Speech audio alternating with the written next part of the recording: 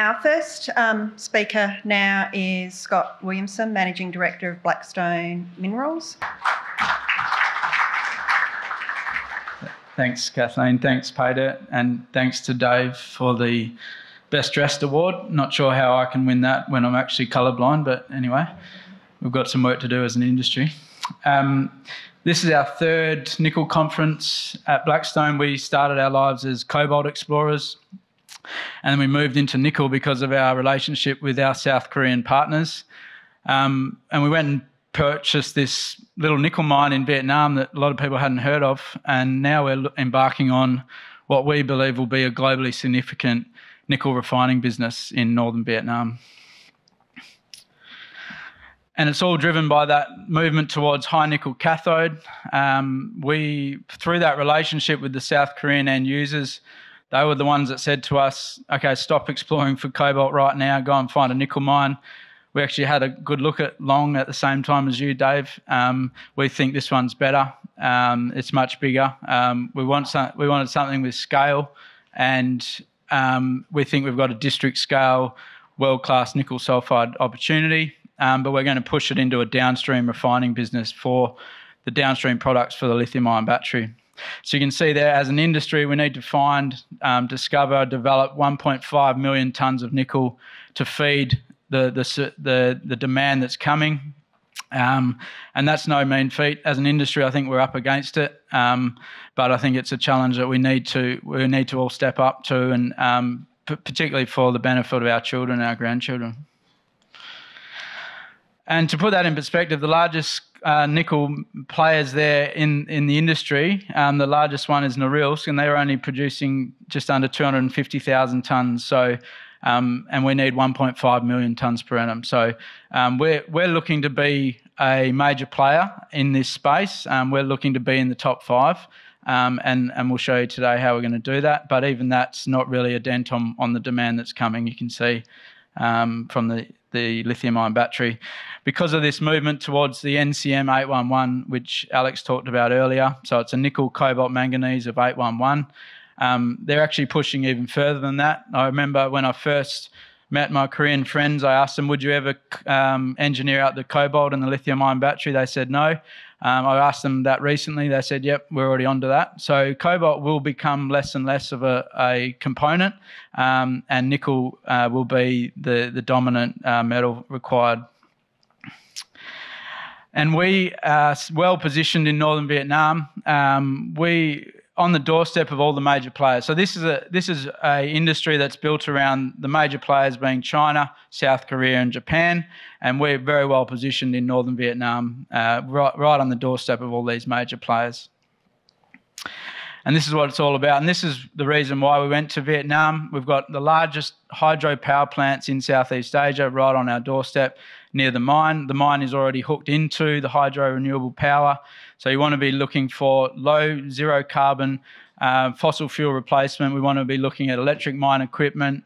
We're in the electric mine consortium with some of the major players in the industry. So we're taking this very seriously. We are aiming to start at zero carbon, not moving towards zero as everyone else here is probably trying to do. We're going to start at zero, and we're going to have a commitment to highest corporate commitment to ESG, and it's all about vertically integrating the value chain as well. So taking the nickel from the ground all the way through to these batteries and vehicles as close to the mine as possible, and we'll talk to you today about how we're going to do that.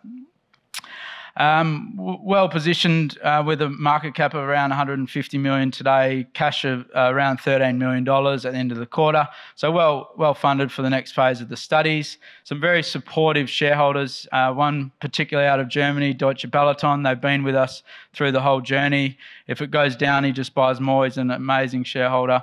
EcoPro there. So that's the largest cathode manufacturer in the world as our major shareholder. They have a representative on the board, Mr. Jung. We've also brought in Fidelity recently. That's one of the major institutional investors in the space, and also a major shareholder of groups like IGO. Board of management with a strong position as well. And finally, getting some analyst coverage. So we've got some of the big names in the broking industry now have initiated a coverage. It's taken a long time to get them on board, but some good price targets in the order of $1 and up to $1.90. So So yeah, well, I used to be an analyst, and I think they call that a multi-bagger. So get on board. So today we'll talk about the two parts of our business. We have the upstream business unit, which is the mine, and we'll talk about the exploration and all the excitement around that. But really, it's this downstream business that sets us apart from all of our peers. We're looking to produce the NCM 811 product. So we're going to take concentrate from our mine. We're going to take concentrate from our third-party feed providers, our partner Trafigura. There's a good chance we might see a bit of your nickel there, Victor, coming from our friends at Trafigura. So we're going to bring nickel from Australia, Canada, Africa, all around the world into this globally significant refining business. And we're going to do it with the lowest power costs in the industry and some of the most competitive labour costs as well. So you can see here, we're looking to produce the first stage of the lithium-ion battery, which is the NCM 811. And then a lot of people don't realise that that's actually more important, and all of the battery end users are more focused on nickel at the moment than lithium, which is the next stage. So you combine the NCM with the lithium to produce your cathode. But you can see this is very scalable. As long as we can get hold of concentrate from a lot of the groups here that are out of offtake, come to the booth. We're more than happy to have a chat, because we need the nickel, because we've got the partners on the other end that need the nickel. So just on the upstream, we're drilling out what we think is a world-class. It's been used a lot today. We've got very similar geology to the Julimar complex. It's a big nickel sulphide district. There's a lot of drilling going on. We've got 8 drill rigs operating. At times we've had up to 13, 14 drill rigs.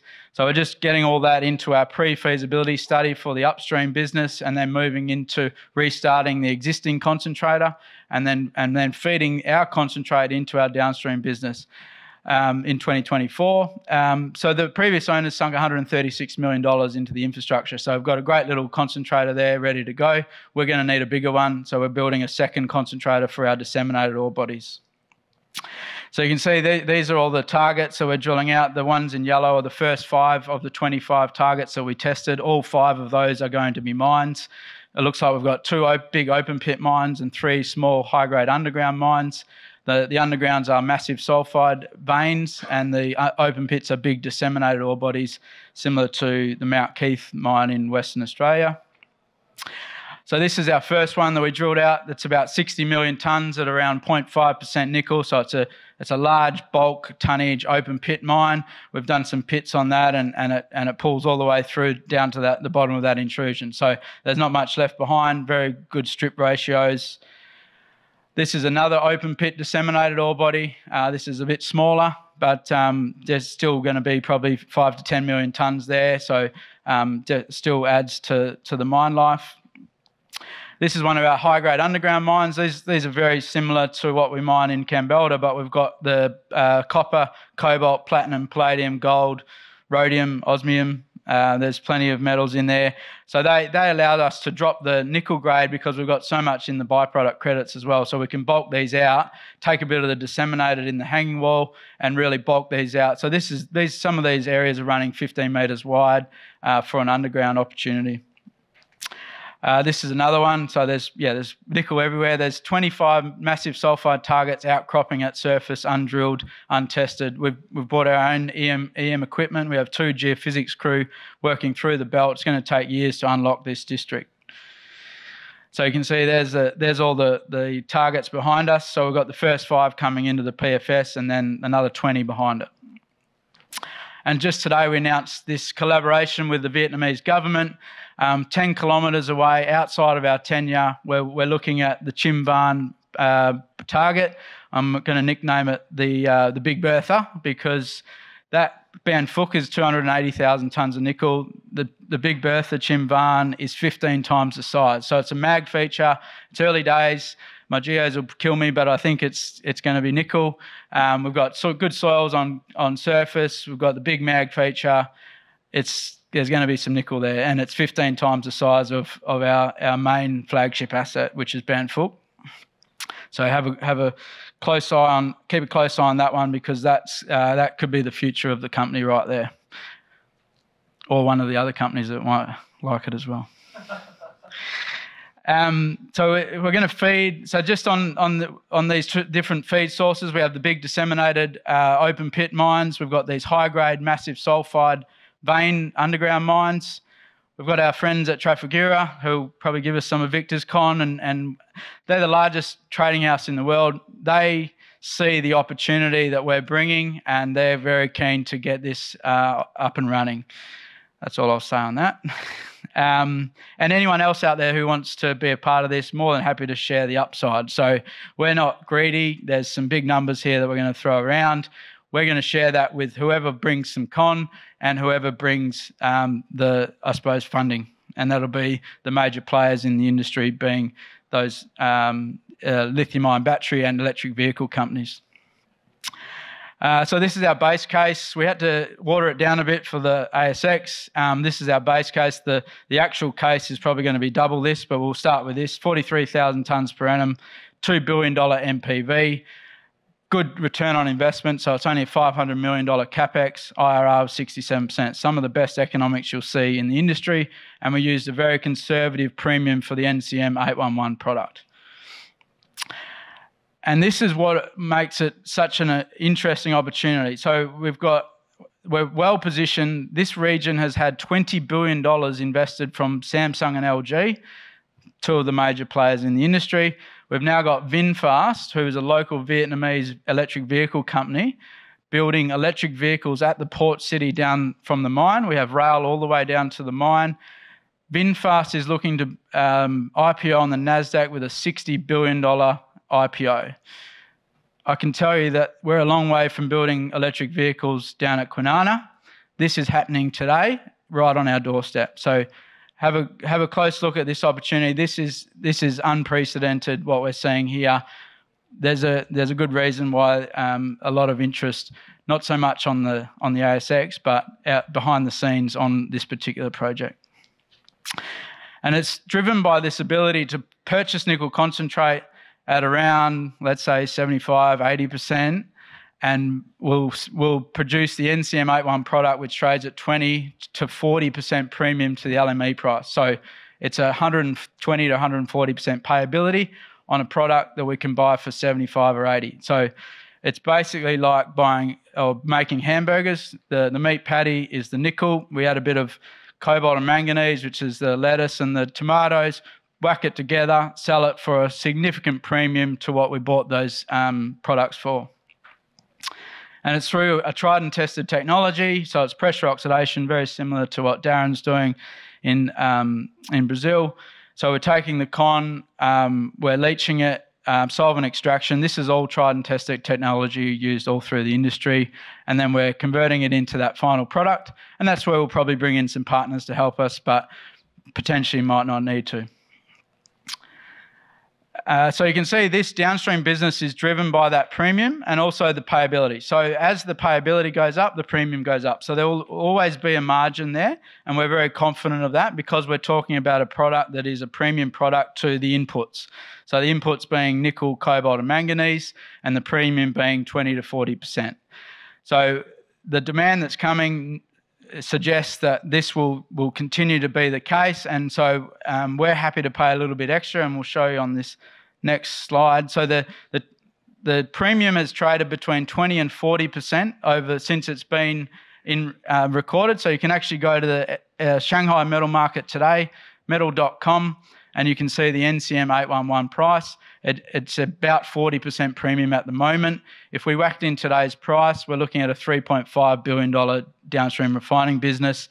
We're conservatively saying 20%, which is the lowest it's ever traded, and that's driving the $2 billion NPV. Because of those strong margins, the competitive labour costs, the renewable hydropower, I'm happy to pay a little bit extra than BHP. I'll pay 5 or 10% above market. So anyone out there who's talking to BHP, come to me. I'll add another 5 or 10% on top of that because I'm still getting a $2 or $3 billion NPV on those increased payabilities. So we've completed the pre-feasibility study. That's where all those big numbers were. There's a lot of technical detail behind that, which I wouldn't even try to get into. I just dig rocks up. But we've got some great chemical engineers in the team who have pulled that together. We're now moving into the definitive feasibility study, very close to announcing our engineering firm for that, one of the bigger names in the industry. We're piloting as well, so it's all happening at the moment. We bring in our partners through that pilot plant phase, so our feedstock partners, happy to go and test your con if you want, but also our downstream partners to get the exact right chemistry mix. Some want an 811, some might want a 9.5, 0.5.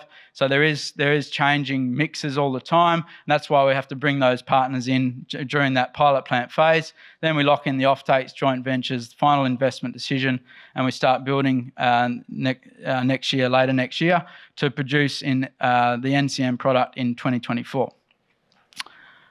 That's it. And we've got notes. I hope you all took lots of notes.